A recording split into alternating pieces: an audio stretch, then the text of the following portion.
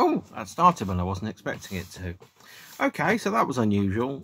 Sometimes I have the phone set up on there, ready to go. And lo and behold, it starts without me even touching it. So I guess I've started Notcast 297.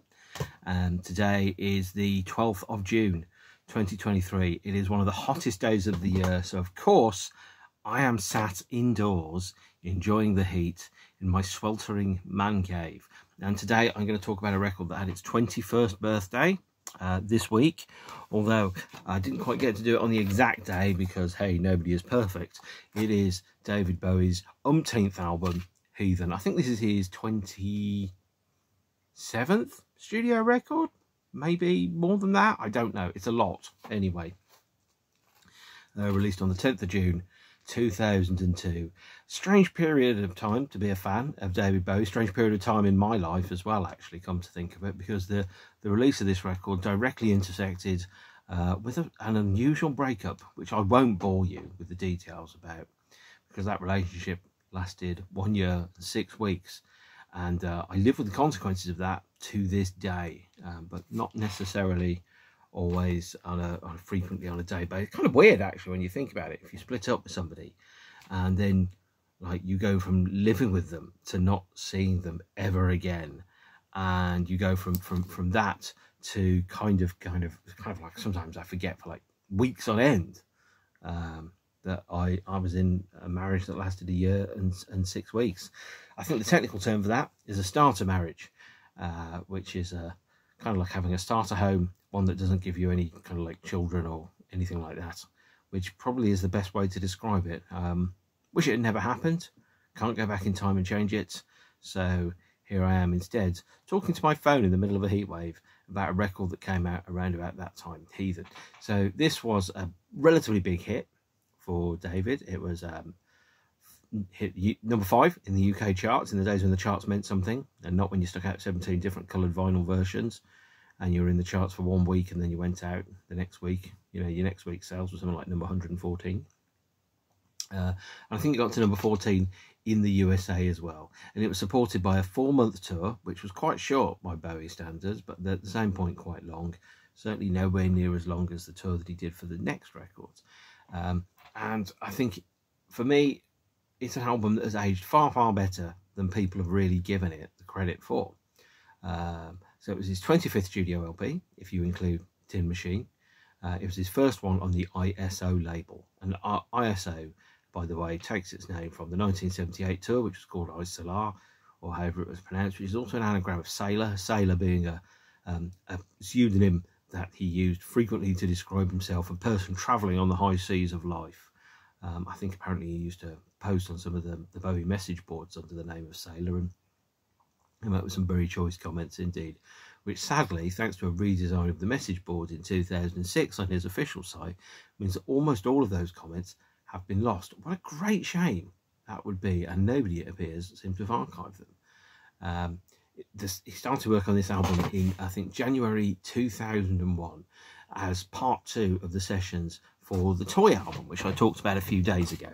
And I know normally I try to have a month or so in between albums, but sometimes my brain is a bit obsessive, it's a bit compulsive, it kind of circles on certain things, and then it kind of goes, today, that. And today, Heathen is the thing that I think I'm going to be talking about, by the way. There's really no rhyme or reason to it. In fact, it was about an hour ago I suddenly thought, yeah, I think I'll do Heathen today. That's how it kind of works. So there you go. So Heathen was born out of the second set of sessions for the Toy album, which I talked about recently. The second set of sessions, which started in January 2001, including 2 new Bowie originals. These originals being Uncle Floyd and I think Slip Away, I think were the songs, or maybe Afraid, which later got retitled, remixed, reappeared as on here. Yep, Slip Away and Afraid on Heathen. It was the first album that David made with Tony Visconti since 1980, and I think it was a continuation of some of the stuff that happened during Hours, which up to that point had been his previous studio release, but the idea being that actually David was now playing the role of a performer called David Bowie, a rock star, a middle-aged man who made music for a living, who worked under the name David Bowie. It was a persona, as much a persona as any other personas that he's had. For example, anybody that exists in a public space or works as a performer has varying different aspects of their personality, and depending upon who they are and what role they've got to play, they kind of play up to those particular elements. So, for example, me, I have multiple different elements of my personality. You probably work this out. There are parts of me that are quite happy to not do anything and to just kind of sit on a sofa and to watch television, and on days like these to have ice lollies. And then there are other parts of me that are quite gregarious and outgoing and quite chatty and quite funny, but I find those quite exhausting. And then in the same way that if you're an individual that is, you know, we all have different roles. So in my work, I'm a professional, and in my not work, I'm not necessarily professional, and in my home life, I'm a, you know, a friend and a brother and a dad and all those type of things. But in this one, David Bowie was playing the role of a guy who sang for a living, sang for his supper, and whose name was David Bowie. And that's not necessarily a bad role to play, by the way. I think the LP title, Heathen, really telling at this point, kind of indicates a spiritual crisis that might be occurring, a moment where you kind of look at things and you kind of realise that, you know, the end is nearer than the beginning. And you need to come up with some ideas around, well, who are you? What do you believe? What is your, you know, what are your key kind of ethics and morality and guidance structure that you have around you? Whilst it's a continuation of the Bowie persona which he stepped into with Hours, the LP is as a title, is expressing a kind of post-spiritual, not necessarily materialistic, but realistic worldview, one where you don't necessarily think about the afterlife or anything like that, but you think about what your future will look like. You know, is it just an accumulation of stuff, or is it, or what is it that your life is? Who are you? And there's kind of like almost a kind of a feeling that perhaps almost being born old. So kind of like a life after God, the end of hope, the beginning of the end, the realization that you're coming into, you know, the third act of your life, that element of birth and becoming and being. At this point, David Bowie is being David Bowie. He's not becoming David Bowie.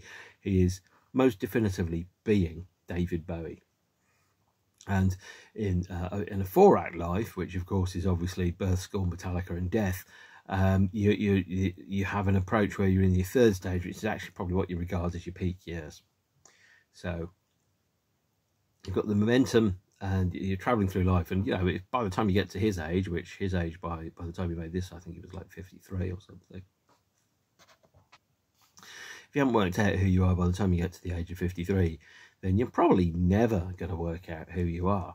And you think about life as being almost like a slab of granite, like the artist Michelangelo said about, I think, his sculpture of David, is that he just chipped away all the bits that didn't look like David. And here David Bowie is chipping away all the bits that don't look like David until you get what looks like David, and that's who David is.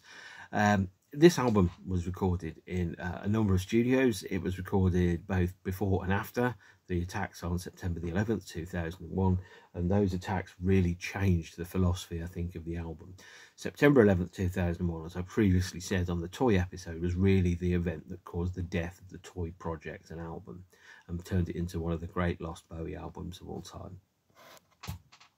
And so with that in mind, and bearing in mind that as far as David was concerned, Toy had been put onto the back burner and kind of relegated to the subs bench, there was still some nugget of truth in that. And those two original songs, Uncle Floyd and Afraid, from that period, were then kind of repurposed as to be part of the Heathen album. It was recorded mostly at a place called, I think, Alliance Studios, which was on a mountain. It was overdubbed in New York.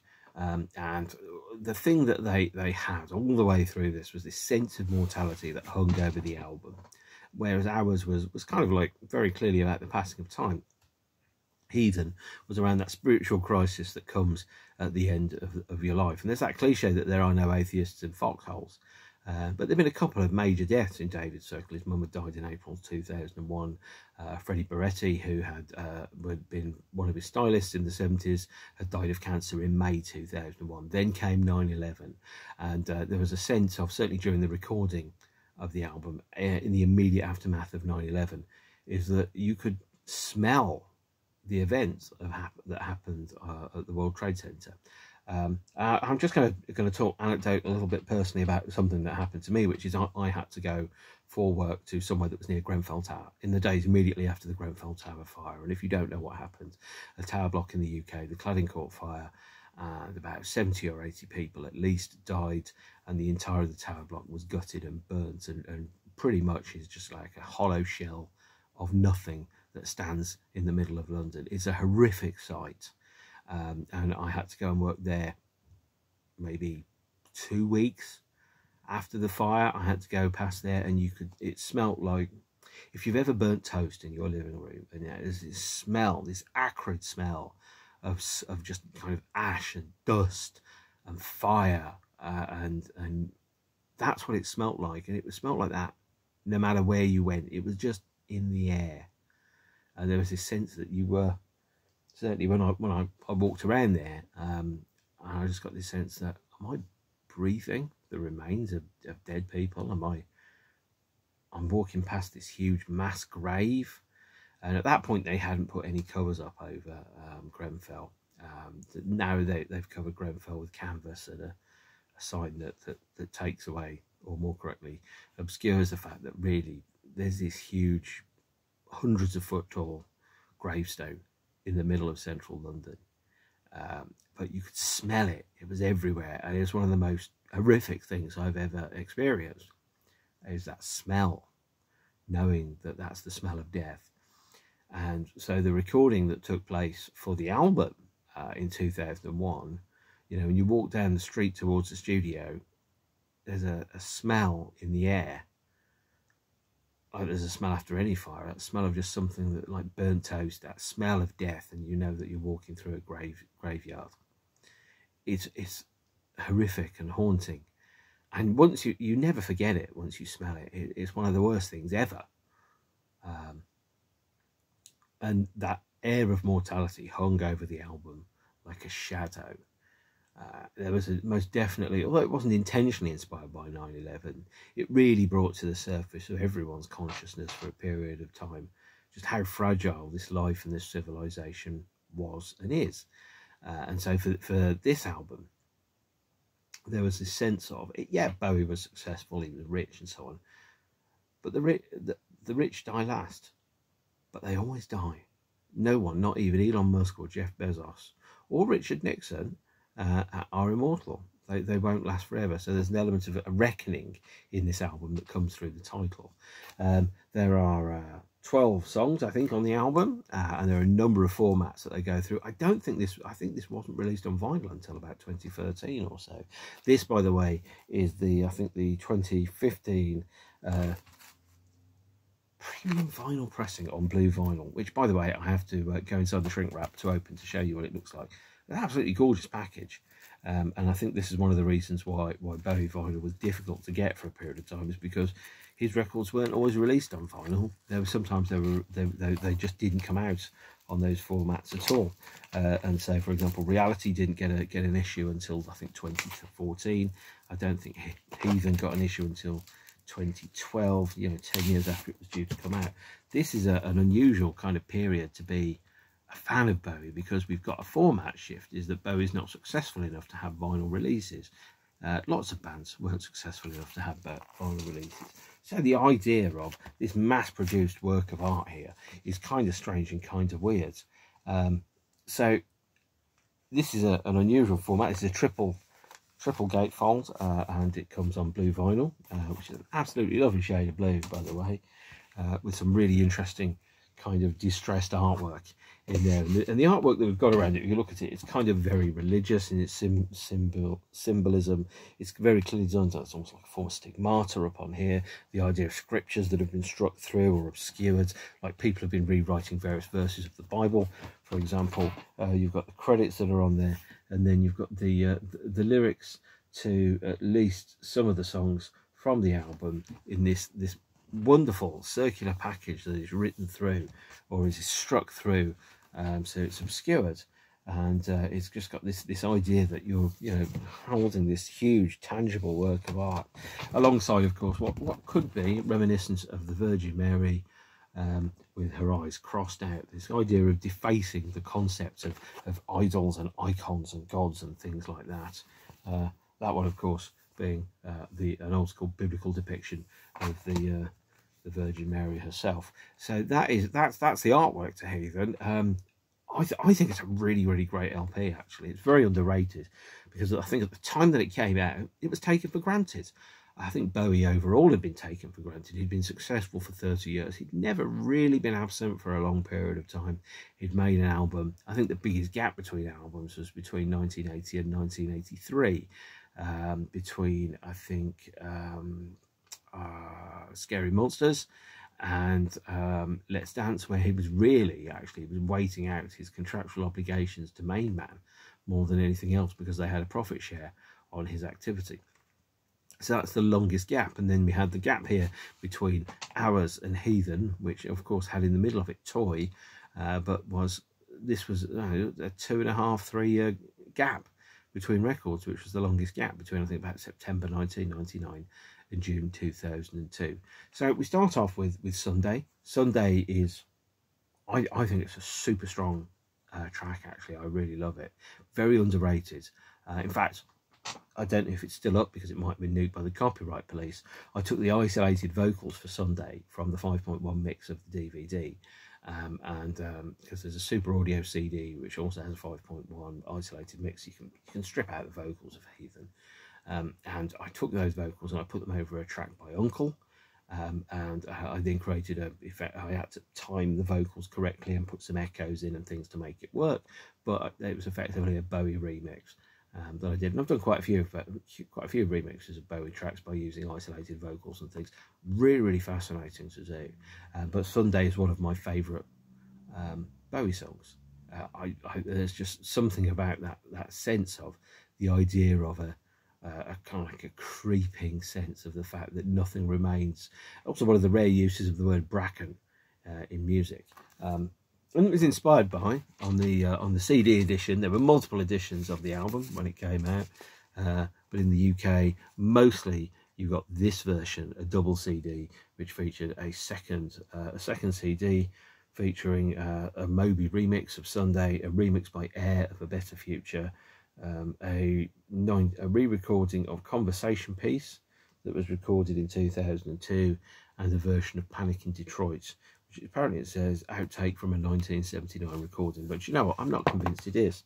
And again, it features the same kind of like trifold artwork there of the CDs, and lifting the trays up, of course.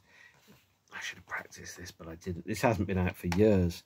You've kind of got this sense of kind of distorted, broken imagery of the idea of kind of like, whereas people sometimes pretend to do graphic design so that it looks a little bit slapdash.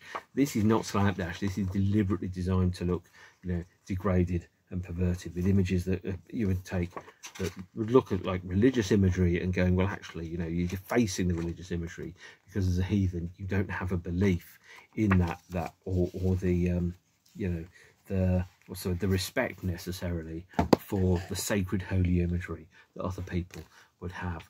Track 2 on the album, by the way, is Cactus, cover version of the Pixies. I think it's fair to say it was done quickly and easily, and I think David plays every instrument on it, including the drums, which I think might be a first. When he was sequencing the LP, I think it was the last song that was recorded for the album, I kind of realised that maybe the song needed, or the album needed, something that was a bit of a lift, and lifted it up a little. I probably should present it like that, really, shouldn't I? And the Pixies as a band had split in 1993. They were not particularly successful. Influential, but not successful. And the idea is that the Pixies as a band were broken and successful and had been overlooked. Kind of like the Velvet Underground of the day, a band where everybody who heard them formed another band, but not everybody who'd been in the band had actually been able to make enough money out of it. And I think it was seen as a cover which drew along the influence that Frank Black had previously. So Frank had, I think, duetted Fashion with David at the 1997 50th birthday concert. Tin Machine had covered Debaser on their 1991-1992 tour, I think. And So all the hallmarks were there, and like a number of Bowie albums, he had a number of substantial originals, and then bolstered that out with some well-selected cover versions. Now I think on record, Bowie's cover versions aren't amazing. They've never been amazing. I mean, full credit to him for giving a hand up to the artists that he clearly loves and respects and doing his best for them. But I don't think that any Bowie cover version is ever really particularly great at all, especially not the cover version of Love Missile F-111, which is in the reality era, which I haven't talked about yet. So Cactus being a Pixies track kind of just passes through, and you listen to it and you kind of go, yeah, it sounds like it's a David Bowie track, but on the other hand, you kind of go, well, how much of it is David Bowie being influenced by the Pixies, and how much is it Pixies being influenced by David Bowie? And then, yeah, in the way that when Morrissey covered, I Know, or more correctly, when Morrissey did, I Know It's Going to Happen Someday, and then that turned at the end into basically a carbon copy of Rock and Roll Suicide, and then Bowie covered I Know It's Going to Happen Someday for his Black Tie, White Noise album. There's that sense of going, so it's David Bowie covering the Pixies, covering David Bowie, although it isn't, but it is. It's very interesting kind of concept, kind of like the idea of an artistic live like a snake eating its own tail. Track 4 is Slip Away. Well, track 3 actually is Slip Away, previously known as Uncle Floyd on the unreleased version of Toy, and it has a slightly different mix, I think, on the Super Audio CD of Heathen. But nothing particularly substantial. I think Slip Away is a great track, actually, although obviously previously known as Uncle Floyd, and it kind of also kind of ties in with a number of the other things. There's an element of nostalgia, an element of looking at things from their childhood, whatever those things might have been, and recontextualising those as adults. Now, I did that during lockdown, because lockdown was very, very long, and not only did I start a YouTube channel, which nobody watches, I also went through and said, right, I'm going to rewatch all the Star Treks, I'm going to rewatch Blake 7, I'm going to rewatch Airwolf, I'm going to rewatch all the things I watched when I was a kid and see if they're any good. Now, the answer is generally no, they aren't. But for example, watching something like Watership Down as an adult, I mean, that's still horrific, but watching it as a 6 or 7 year old and people kind of going, well, you know, it had cute rabbits in it, it's animated, it must be lovely, and you end up, it's like this horrible kind of almost horror movie type thing about rabbits being kind of terrorized by other rabbits, and you kind of go, that's not suitable for children. You know, like an Ari Aster film, I kind of sat there and going, I'm not sure anyone's old enough to ever watch this. I'm certainly not mature enough to go and watch Watership Down again, and I'm 50 soon. And then we have track 4, which is Slow Burn. Slow Burn was the first single that was released from the LP, and bizarrely, unlike a number of songs, it was played live, but it was only played for promotional TV appearances and for the first 2 shows of the Heathen tour. It was dropped after that. It was released as a CD in some parts of the world. Here's the CD single, the 3-track CD single that I think was released in somewhere like Italy or Austria. I can't remember exactly where. And it's got this, it's got guest guitar on it from Pete Townsend, returning the favour from previously, where 2001 Bowie had covered The Who's Pictures of Lily for a Who compilation LP, and then later on, obviously there was a track which I think it was Baby Loves That Way, or You've Got a Habit of Leaving, which Pete Townsend had heard of, went, oh, you're copying us, are you? Very interesting. So it kind of all comes around full circle. There is a quote from Luke 12:13 of the Bible, which kind of is mentioned in the lyrics, and there's also, when you listen to the lyric of Slow Burn, there's an element of, and this is quite interesting, kind of like the idea of it's revisiting the ideas around having a doom society, which has been kind of alluded to in some of the tracks David had recorded previously, like We Are Hungry Men, 1984, Dodo, Big Brother, etc., all that type of stuff. The idea of a fallen society that had basically civilized itself to death, and it had ended up like Caligula or something. Track 5 is Afraid. Afraid also appeared on the Toy album, first debuted on the 2nd of November 2000, so it was over 18 months old by the time it got a release on Heathen. And then track 6 is I've Been Waiting for You. Now this is a strange choice. It's a Neil Young track, but it was performed by Tin Machine in 1991, where it was sung by Reeves Gabrels. and I think that's on the VHS of Oy Vey Baby, or Tin Machine Live in Berlin, or Live at the Docks, or whatever it's called. But it's also got it also follows the Pixies, because it's practically a cover version of the Pixies cover of the Neil Young song. So it's not really a cover of Neil Young, it's more a second cover of the Pixies. But it follows the structural approach that the Pixies cover version has, which is you halve the guitar solo, and you rewrite a verse and you add it instead of the second part of the guitar solo. Interesting thematic trick, and affects the structure a little bit. You wouldn't necessarily listen to it and think, that's missing half a guitar solo, so not a bad idea. There's a longer version of I've Been Waiting For You on the Super Audio CD. I don't have the Super Audio CD, so you'll just have to pretend that I know what it really sounds like. I don't. And track 7 is I Would Be Your Slave, which I think is a cover. I could be wrong. I don't have much memory of that track at all. And then we have track 8, which is I Took a Trip on a Gemini Spaceship. What an unusual name for a song that is. You thought, oh, David Bowie could never write a song like that. That's just weird. Well, the short answer is he didn't. He didn't write it. There's an artist called the legendary Stardust Cowboy, and he recorded a track called I Took a Trip on a Gemini Spaceship.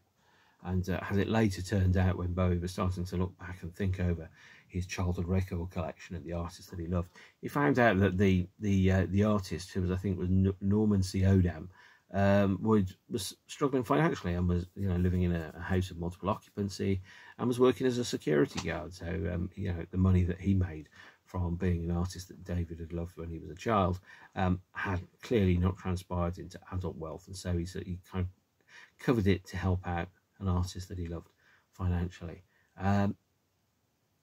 It's a strange song. There's a really curious remix of it, actually, that was on a promotional 12-inch. And I kind of listened to it and go, it's got this light, fluffy air to it, which a lot of Bowie tracks don't always have. And what people kind of forget is just how flippant sometimes and how playful Bowie could be. People think, oh, he's a very, very serious artist, and then you kind of remember that you've got the kind of like do kind of backing vocals in Sound and Vision. You've got the do kind of stuff that's in Walk on the Wild Side. You've got a stylophone solo on some tracks. David was unafraid to do silly and unusual, slightly funny things, and had a quirky sense of humour. Very British in that respect, I think. 5:15. The Angels Have Gone.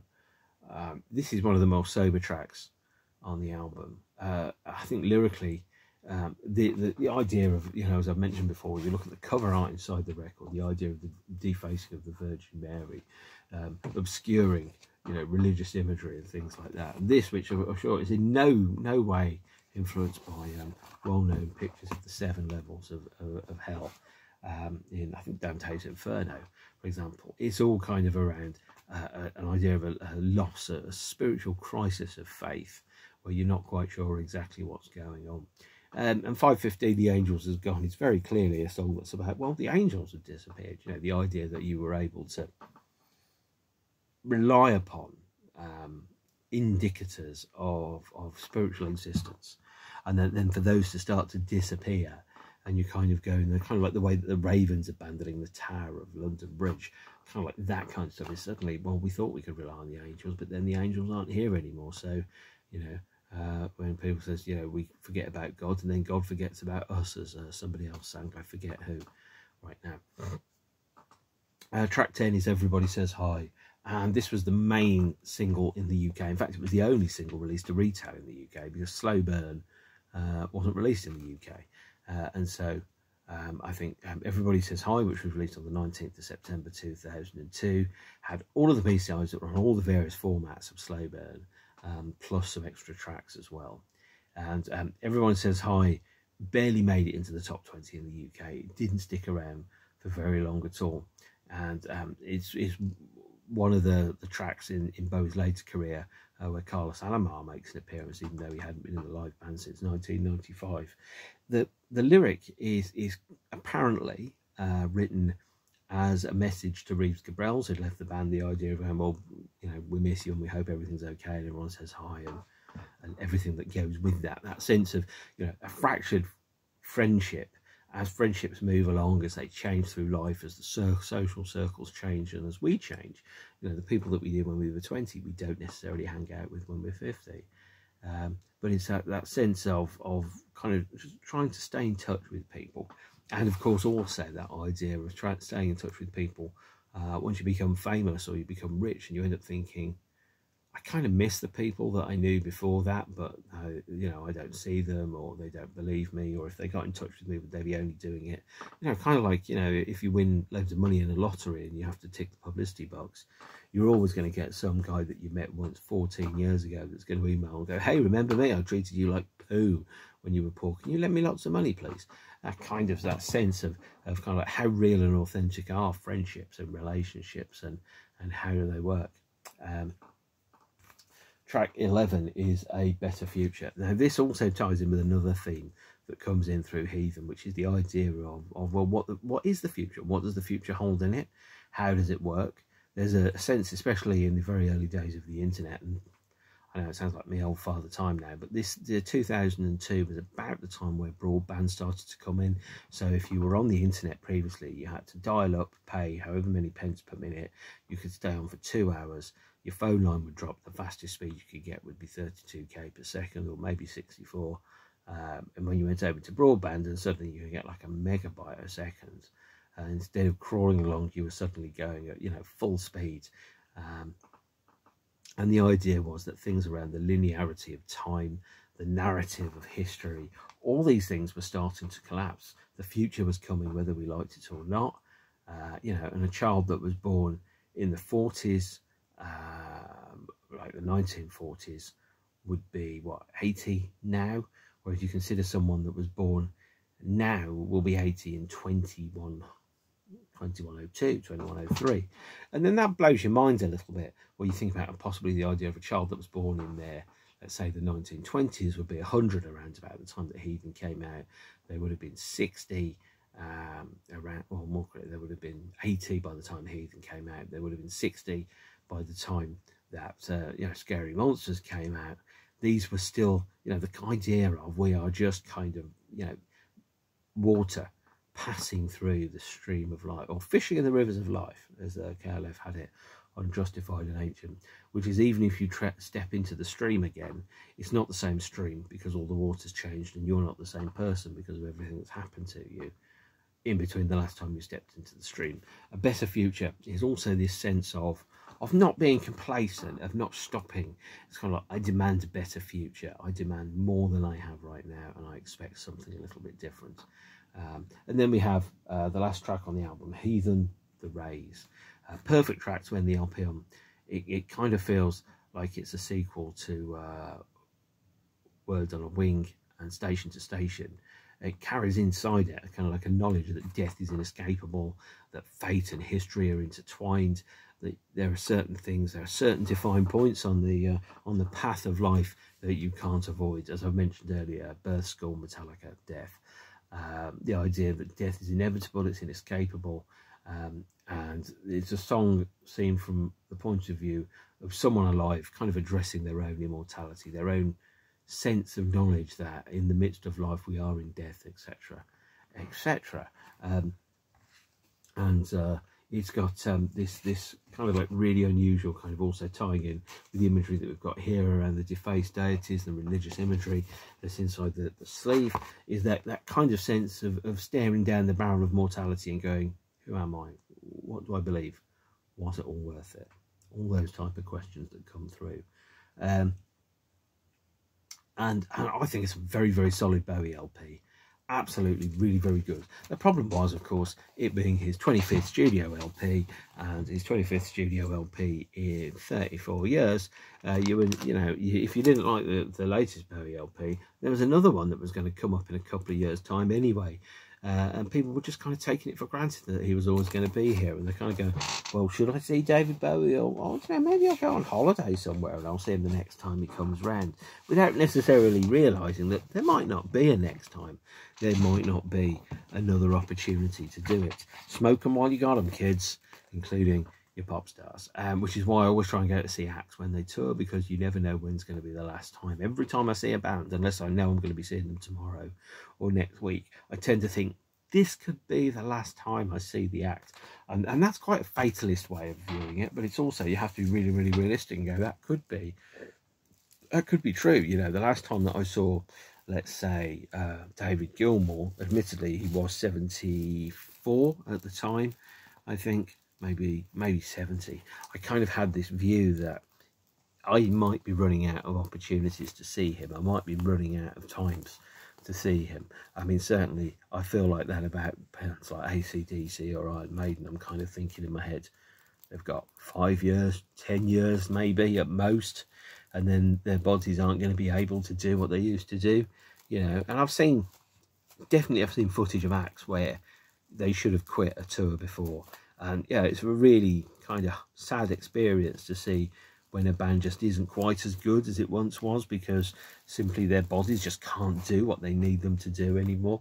It's not something that you want to see when you can see someone starting to fade in front of your very eyes. But then if you've ever had anybody in your family has had a health condition, that's had, you know, dementia or cancer or anything like that, you can see it happening in front of your eyes. You can see them leaving even though they haven't yet left. And it's a moment where you kind of think, you know, for this at least, Bowie had been touring pretty much solidly for 30 years. He'd been making records for 35 years. There was a sense of he's always going to be around. And because as an art form, I think music was relatively immature at that point. Things like reissues, reunions, all those types of stuff. People were only just starting to get to experience them. You know, Elvis had been, what, the first precursor of rock in maybe 1958. David Bowie started making records in 1964. There wasn't really very much in the way of a path that had been laid out for artists around, well, this is what you do when you get to this age. This is how you work. The only acts that are really consistently starting to explore that, what is it to do rock in really, really old age, are people like Rolling Stones and Roger Waters and people like that have been going since the very early 60s. And that's the thing where you're making it up and you're seeing people learn and understand in real time before your eyes. What is it to be old and be a rock star? What happens when you've rocked your last roll? You know, these are the things which I think at the time that Heathen came out, people were still quite blasé about it. Oh, good old Bowie, he'll be there forever. We can afford not to release an LP of his in 2001. He'll have another one out in a year. And lo and behold, they were absolutely right with Heathen. So, yeah, there we go. Really great LP. I think it's aged very, very well. And it was overlooked at the time. It certainly aged far better than Never Let Me Down Again. And, of course, the 2 CD version of it here with the bonus tracks was often the only version of it that you could get for an extended period of time. Oh, he's fallen over. He's upside down. Pardon me. Yeah, and then you've got the cover art there of David having his eyes almost kind of made as if he's got cataracts or something. The idea being, well, he can't see, so even if, you know, God manifested himself in front of his eyes, he wouldn't necessarily be able to see it.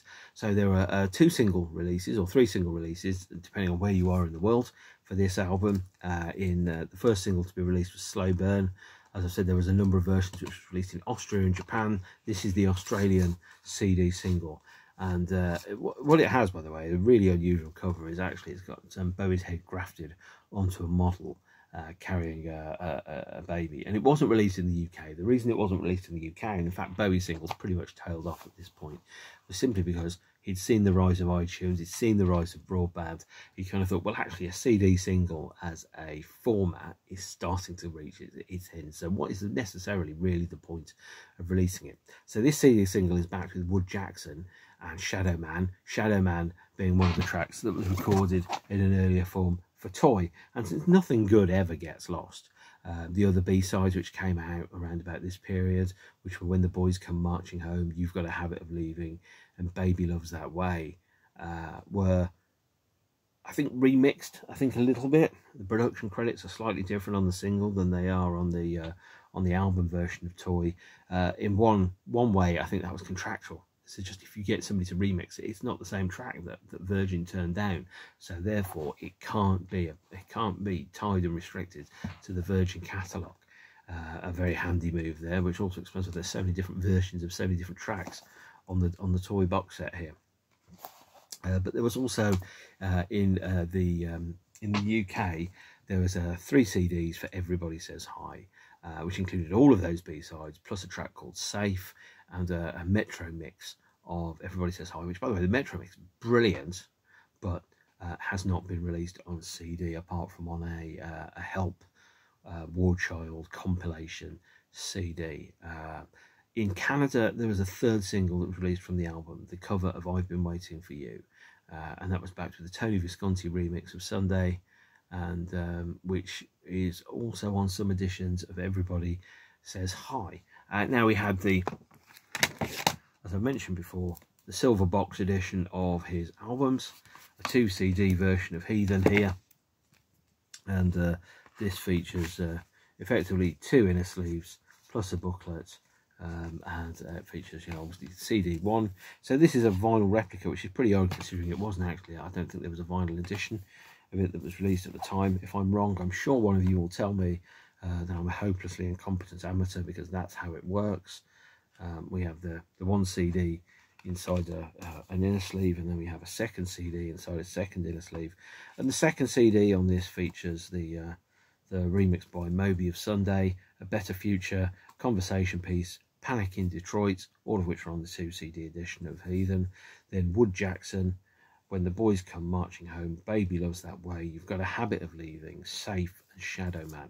And Safe is a song that I think was recorded for the soundtrack for SpongeBob SquarePants, and for some reason didn't quite make it onto the final release, and so was turned into a bonus track on the Super Audio CD and some single B-sides as well. And they're all really, really good B-sides, actually. There's only, I think, 4 songs from the B-sides which were kind of taken from the Toy album. So the idea of them being repurposed for Toy is kind of true and kind of not, because you've got When the Boys Come Marching Home, Safe, and Wood Jackson, which were not on any configuration of Toy. 2002 was a pretty busy year for Bowie. He had his Meltdown Festival, which he programmed and chose many of his favourite artists to perform at. So 2002, that would have included appearances by not Scott Walker, for example, and a number of other acts appeared. Suede as well played with an orchestra at the Royal Festival Hall. Bowie played, when he did his live shows, he played at all of Heathen, and he played all of Low on some of the shows, some of which were broadcast on television, and played some of his longest sets ever, and we toured for 4 months, including a US festival run. At the end of 2002, to capitalise upon this success, perhaps with his intervention, in so much as on the grounds that he couldn't stop it, came one of the definitive Bowie compilations, The Best of Bowie. This was released in something like 19 or 20 different configurations across the world, a slightly different track listing which had been customised for each country, on the grounds that each country has a slightly different selection of greatest hits. So if you put together all the different versions of the albums, you've got something like 60 songs in total, of which 39 are on this. This is the UK version of The Best of Bowie, where there was not a country-specific edition of The Best of Bowie, you've got the UK edition of the release. And it's a chronological traipse through most of his singles, starting from Space Oddity and ending with the radio edit of Slow Burn. It also, and perhaps more interestingly for me at least, saw the first release of Bowie's promo videos on DVD through this, which is the standard international version of The Best of Bowie, discs 1 and 2. This features 47 official songs, plus a number of hidden bullshit extras. So Easter eggs of things like Blue Jean and TV appearances and stuff like that. This is, by the way, very, very affordable. Maybe not quite so findable these days, but The Best of Bowie on DVD certainly was very cheap for a very long period of time, and features not remastered versions, but the DVD transfers of most of his promotional videos, or at least the ones he's not mega advanced embarrassed about, which means you do get the video for Underground, for example, and Day In, Day Out. But you don't necessarily get all of the other really obvious ones that perhaps you might think, where's that one come from? But it's an interesting watch. Good? No. Interesting? Yes. And for the time being, probably the best place to be able to find Bowie's promo videos, although his visual legacy has been, I think, massively underserved by the archive, which hopefully will change now with the 50th anniversary release of Ziggy Stardust and the Spiders from Mars, which is due out the cinemas pretty soon. Wow, that was a quick whistle-stop tour through 2002 for David Bowie. There was another release. Very quickly going to mention this, Starman, a documentary DVD that apparently was in some way officially sanctioned or tolerated, I think is probably the best way of describing it. It's not particularly good. It's a bunch of talking heads in DVD quality talking about how good David Bowie is. Don't bother. Moon Age Daydream knocks that straight out of the water. So that's 2002 for David Bowie. I think in conclusion, what I will say is for me at least, Heathen is, I think, is a really good album. It's aged far, far better than you might necessarily think, actually, around Bowie in that particular period. And it is ripe for a re-evaluation.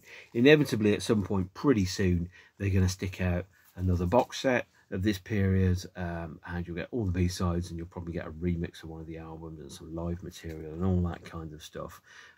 But in the meantime, if you need it, obviously pick up the silver box edition of the albums to get all the B-sides, or the CD singles are mostly dirt cheap these days, so you can get them for like 79 pence on Discogs or something, I imagine.